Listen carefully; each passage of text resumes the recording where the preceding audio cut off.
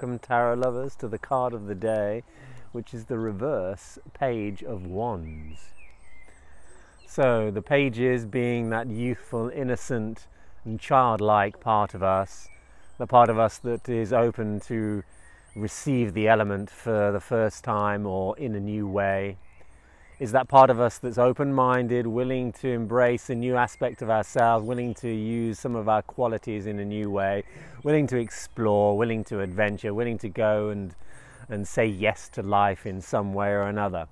The wands representing our passion and our purpose and our connection to the light, connection to our creativity, our sexuality, and in some levels our aggression.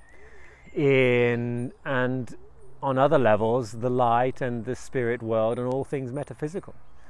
And so all of those relationships tied into the wands create kind of an interesting message with this reverse page, because when our inner child doesn't want to grab something, when that more innocent part of us that is less open or more fearful about stepping into the new, there may be a trauma, there may be a resistance, a denial to what the wand represents inside of us. And this is very simply, it could be like, oh no, I want to just be in the physical world. I remember my kids, you know,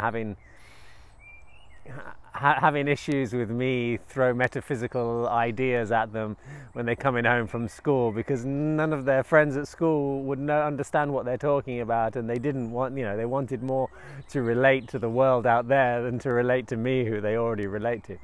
And so they would you know, they would poo-poo everything spiritual, and in a way it's that childhood energy that maybe just wants to get involved in the physical world and be more material in nature. And I don't want to think about non-physical reality, which I can't even see. I'm still trying to figure out how to work in the physical world, which is much more important, and in a way it totally is. So there could be this, you know, childlike denial and saying, no, I don't want to go there, I resist, I don't want to see anything that related to the wands, the creativity, the non-visible energy of life and spirituality of life. That doesn't interest me as much. I mean, this is not every kid's story, but this is quite often a story, especially when we rebel against something that our parents have brought into our life in some way.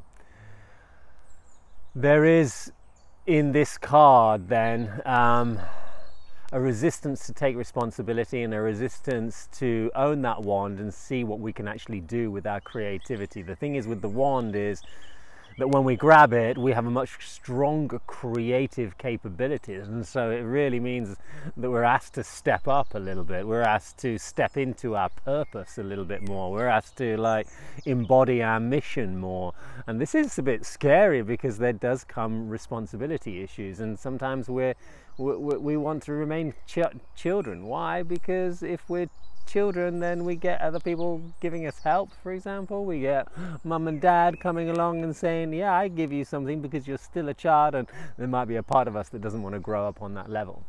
There could also be traumas around sexuality. There can be traumas around creativity and around aggression. Though there's a very fiery, passionate element.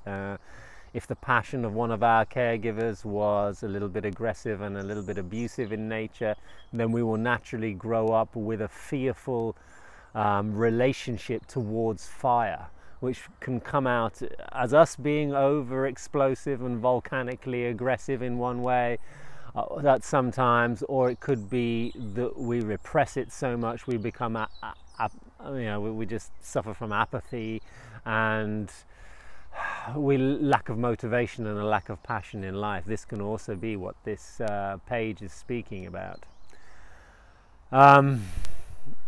Another thing that the reverse cards do is, or speak about, especially in the court, is where the ego wants to identify with that element. And so it can be that we're just denying the whole spiritual world and the whole light and this energetical and vibrational reality that we're living in, or it can also be that we experience that wand and we grab it and we go, oh, look at that, look what I've got, look how special I am. And the ego grabs it and wants to become even more special and thinks automatically, wow, this can be a ticket to me being better than other people. You know, and so we hold that wand and we go, hey, we wave it around and we go, look how clever and smart I am. And this is the birth of arrogance, and this is the beginning of this more sort of fiery cockiness that definitely comes in with the suit of wands, and definitely all of the shadow suit. And when the ego holds on to this passion, then it will naturally be the birth of fanaticism as well, you know, where that inner child is like so excited and they're running around going, yes, look at this truth, this is true, that's true, whatever, we've just discovered this new truth, it's fantastic, let's, you know, let's feel good about ourselves because of it. There's nothing wrong with this, but it's one of the pitfalls or one of the traps of that innocent child when they first grab something, that they'll use it maybe in a way which is not supposed to be used for, if they're not being guided in the use of their creativity, their sexuality, their passion and their aggression. And so these are the stories, these are some of the stories that come up with this card, and some of the ones to look into and question yourself about. And if any of these resonate, then great, journal about it, dive into it, ask yourself a few deeper questions about it so that you can come to terms with why I have this program and where it might be sourced, just so that the mind can comprehend it. Then allow yourself to feel the real passion, the real purpose, the real identity, and the way you can work with your fire instead of having your fire attached to your individual ego and trying to make you different and special and separate from the world. Big love to you all, and have a passionate day.